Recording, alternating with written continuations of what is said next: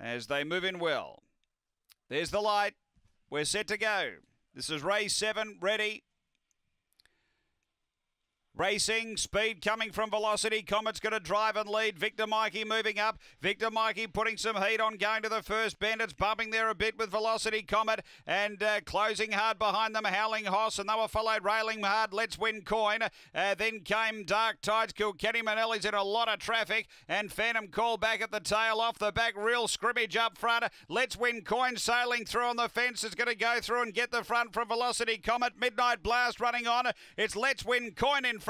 Let's Win Coin beats Midnight Blast, Howling Hoss and Velocity Comet. They were followed by Dark Tides and then Victor Mikey, Phantom Call and Kilkenny Manelli. The time here is around 31:10. After the running of race number 7 and 6 the winner. Number 6 is first.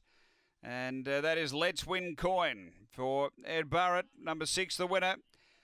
Second, going to 8, which is Midnight Blast for Dave Peckham, and third to 4, Howling Hoss for Shelley Trengove. It's 6-8-4-3 after Angle Park, race number 7.